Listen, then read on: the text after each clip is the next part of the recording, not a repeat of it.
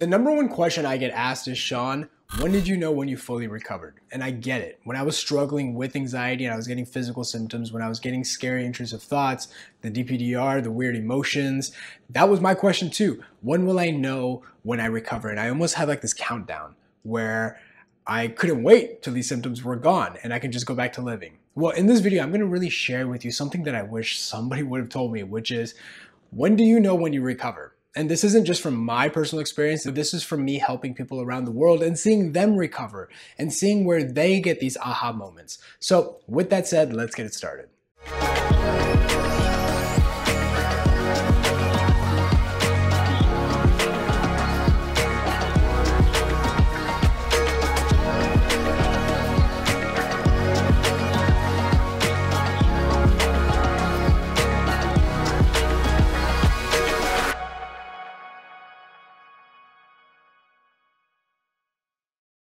So when I was struggling with anxiety, I had such intense symptoms and my quality of life decreased so much that my metric of progress was, were the symptoms there or not? And my notion of recovery is, were the symptoms not there? Good, I've recovered. And I was really looking forward to that day where my symptoms really weren't there. And so you might be going through the exact same thing and you might be wondering, when does recovery happen? How do you know? And the answer is that there wasn't a singular moment when recovery happened where I was just like, guys, I think I've recovered. I'm good. I've recovered. I'm done. And I hear people tell me, Shaan, I'm at 70%, but I'm stuck at this 30%. Or Shaan, I was at 70%, but now I feel like I'm at 20%. Recovery really doesn't work that way. It doesn't work in the 0 to 100% scale. This is a notion that's made up in our minds. That's not really how anxiety works. And if you really want to understand that concept that I just mentioned, I created a video on it. I'll put the link up here that really breaks down this idea of 0 to 100% and why that doesn't really work. So if you really want to understand that concept, the link is over here. Now, with that said, in the very beginning, just like you, my biggest focus was, how do I eliminate these symptoms? And my biggest priority was eliminating these symptoms. And one of the biggest things that I find that people often do is that they're measuring their progress based on the symptoms. So if their symptoms are there, bad. If their symptoms are not there, good. And they're trying to strive to make sure that their symptoms are not there. Right? And this is also why you get sold a lot of coping crutches, right? You want to feel better in the moment? Cool. There's a demand for it. People will start selling you those things. And the problem with that is that when you're constantly trying to find ways to get better, you're running away from something. And the problem is that that's good with coping, but that doesn't help with anxiety recovery. So how does recovery look like? Well, the first thing to really understand is that a lot of the symptoms are happening because you don't really know what's happening, right? Why are you experiencing these symptoms? It's important to understand why these symptoms are happening. And once you understand what's happening, then it's focused on the response. So the first stage is really, people are really stuck on how does recovery look like. And in that case, it's very important to prioritize understanding the mechanics of anxiety. That's why in this channel, we really focus on helping educate you on at least understanding what's happening, because that's the first step to recovery. If every symptom is throwing you off and it's convincing you that there's something seriously wrong, and if you're following your feelings too much, it will always mislead you and it will keep you in the cycle. So the first thing to break the cycle and really start on your recovery journey is understanding what's happening. And if you really want to know more, I have a free ebook down below. The link is there. Really breaks down what's happening and what to do to overcome it. The link is down below. Check it out. That being said, once I understood what was happening, then my focus was on responding. And that's really where we focus a lot of attention on in the mentorship. And so what happened was I was experiencing symptoms and then I would respond. I wouldn't try to push the symptoms away. I would just focus on the correct response. And what I noticed over time was that the symptoms were going away. Sometimes it would come back, but I would just respond again and then it would go away over time. And there'd be some moments where I would have what we call setbacks, where I was feeling a lot better and I started even getting the idea that maybe I'm out of this, and then all of a sudden the setback would hit. And then when the setback would hit, I would just double down on my response and just stay consistent. But then what happened was something very interesting. My focus in the very beginning was about overcoming the symptoms. But then what ended up happening is that Instead of focusing on anxiety recovery, my focus became slowly about living life. What happened was I started to slowly go back into life. Now, anxiety stripped everything away from me. I became agoraphobic. I wasn't working. I was living in my parents' house. I wasn't paying anything.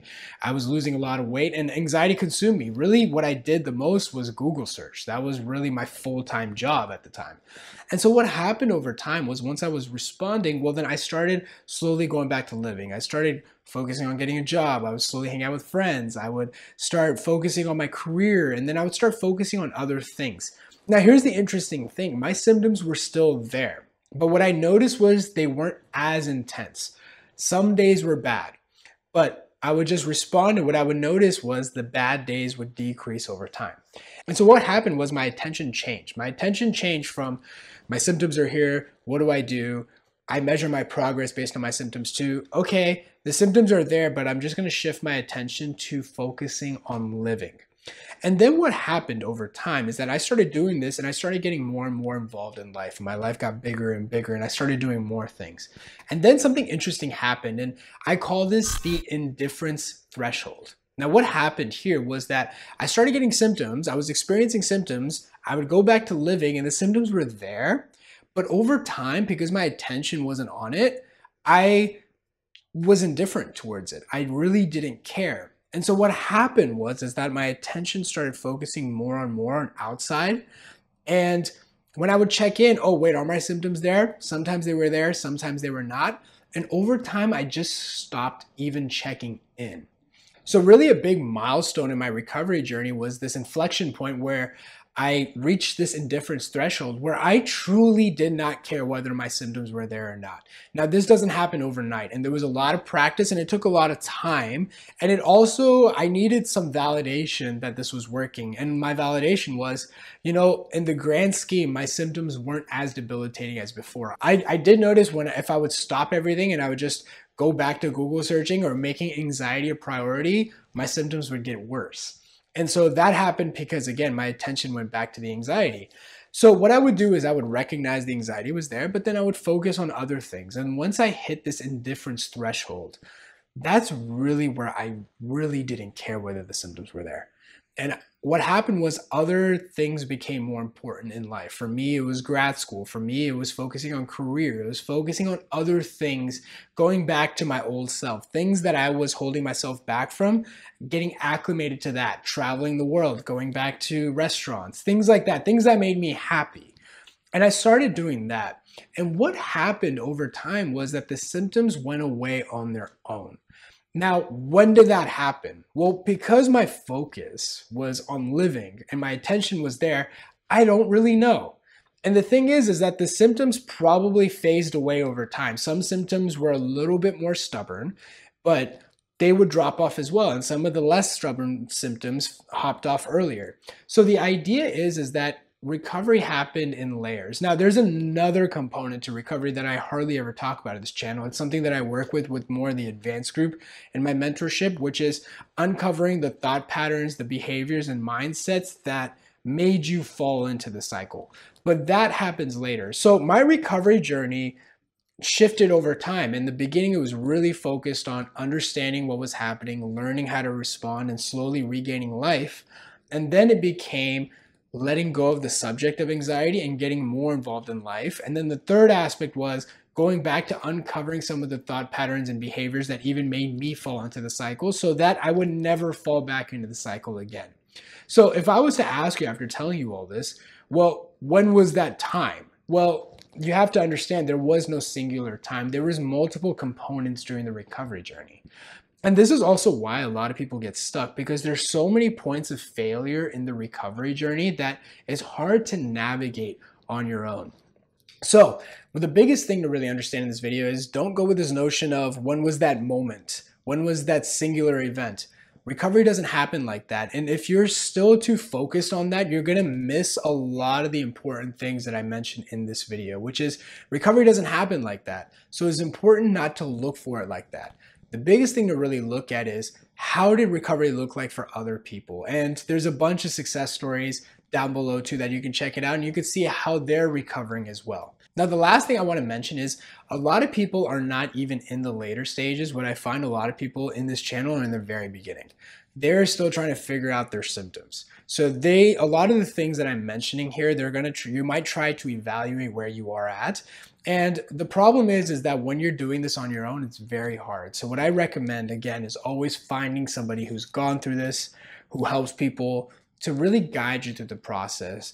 I think there's a lot of value in these videos, but there's a different level of guidance when somebody's fully guiding you through the journey. So what I recommend is have somebody really guide you through the process who knows the roadmap of recovery and really trust in them, because while you're going through this journey, you might try to evaluate where you're at in the journey. And it's very hard to do, and I often find it actually confuses a lot of people and it makes them spiral. They feel like they were here, but they weren't, and because they weren't, they end up sabotaging their recovery because they get frustrated. They had a symptom that was getting better and then it comes back and they feel like they did something wrong. Or maybe they did do something wrong. It's hard to tell. And what happens is they spiral. And so it's very hard to think your way out of recovery. Recovery doesn't happen from thinking your way out. So I really hope this video helps. I hope it gives you an idea of when was that time where I recovered. And instead of focusing on that, really, it's important to understand how that is. I think it's a good idea to have perspective, but now that you have perspective, it's really focused on, okay, what do I need to do right now? And depending on where you're at in the journey, well, the answer is going to vary. So I hope this video helps. If you really want me, my team, people that have recovered from anxiety to guide you through the process, to really help explain their part or their success, and also really guide you where you're at in the journey, well, you can hit the link down below and apply for mentorship. When you click the link, we'll have a quick call because we want to see exactly where you're at and really see if the mentorship is the right fit for you and if it's something that can really help you on your journey. And if that's the case, my team and I will guide you through the process ourselves. The good news about the mentorship is that you're going to be around people that are in the exact same position, that are actually making progress, that are dedicated to recovery. These aren't people that you find on forums that are panicking or in this victim mentality. They're actually people that are proactively regaining their freedom. So I hope this video helps, and I'll see you in the next one.